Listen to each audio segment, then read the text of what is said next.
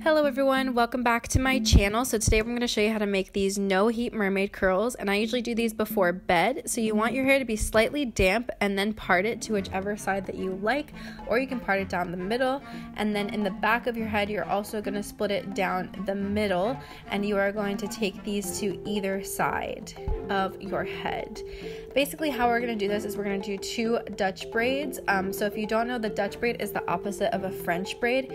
So what I'm doing here is I'm separating my hair into 3 strands, and then instead of folding it over like in a French braid, you're going to fold it under.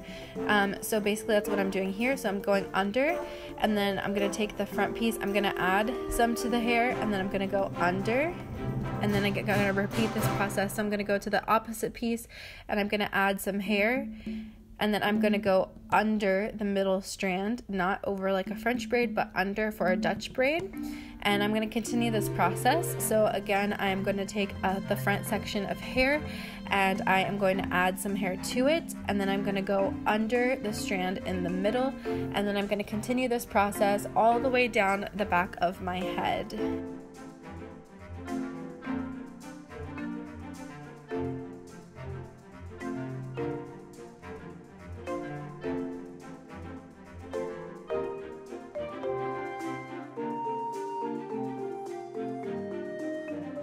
You don't want your hair to be slightly damp at this time, guys.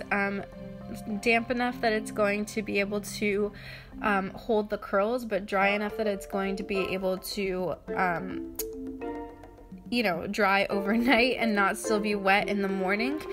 So right now I'm at the bottom of my head, so once you run out of hair to collect, just continue your braid as normal all the way down the back of your head. And you're just going to continue this process all the way down as far as you can go. The farther you can go on your braid, the better, just because it's going to add some more curls. And yes, guys, I know my split ends were really bad here, but don't worry, I've gotten a haircut since then and it looks so much better. I will definitely not wait that long next time. But you're just going to continue all the way down as far as you can go. My hair is not layered, so I could go pretty far with this, but some of you might run out of hair pretty early on, so that's totally okay. And then I secured it with an elastic. You can also use like the kind that does not leave the crimp in your hair, or just a regular hair tie if that's all you have. But I would definitely recommend trying to stick with the elastic or the other one, otherwise it's going to leave a big crimp in your hair.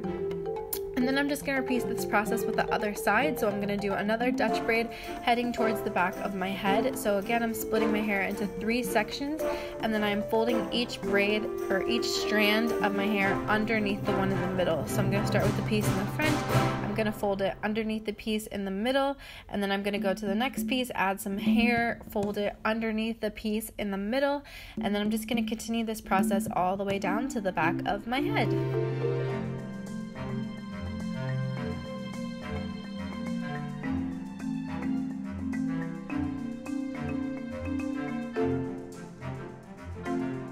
And then guys, once you have finished both sides of your hair, you should end up with 2 beautiful Dutch braids and you're ready to go to bed.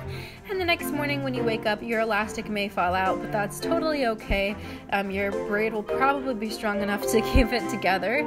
So now I'm just going to start to unravel my braids, and you are going to want to repeat this process on both sides until all of your hair is out of those braids.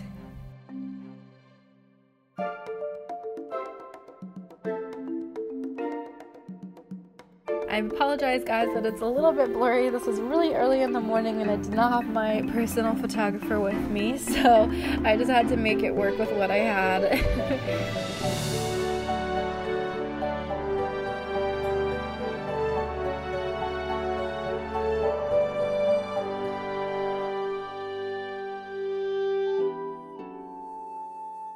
And once you finish, you're going to have some pretty tight curls. So I usually just shake out my hair and get those curls a little bit looser. So that's what I'm doing right here. And then once you come back up, you'll start to see that you have some beautiful mermaid curls ready to go. So I'm just kind of placing them where I like on my head, making sure my part is good to go. I'm shaking it out a little bit more, and there they are. So I love these curls. They are good for so many looks. I love it when I want the curly hair look, but I'm not going to have time to curl my hair in the morning.